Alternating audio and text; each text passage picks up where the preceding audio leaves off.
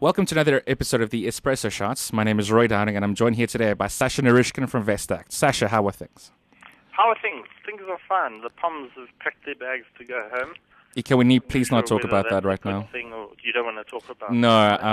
I was hoping they would Americans win. have also packed their bags and gone home, as have the Mexicans. So there are lots of people who are heading on home. Have you seen the Washington Post headline when they actually went out? Who's the Yanks? Yeah, the Washington Post. They had a big photo of Landon Donovan lying on the ground and his hands on his head, and with a headline saying, "Well, this sport isn't really that good," or "This sport sucks," or something to that degree. That's kind of typical. Whereas if Yeah, they'd won, spoil they sports. would have been a renewed energy. Yeah.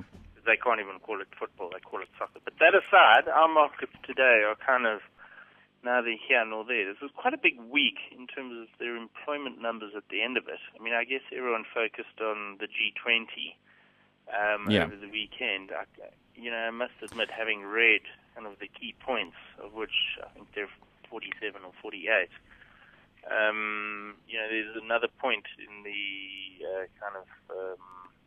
notes underneath the key points, and it suggests that even though you're going to be kind of bound by these rules, you can do whatever you want. So the only thing I read into it is that it was just another talk shop, and people's commitments to reducing debt levels, and it's got some folks up in arms, none other than Krugman, whose op-ed piece in the New York Times today is something along the lines of "Welcome to the Third Depression." But he's that's the kind of court that he's been in all along.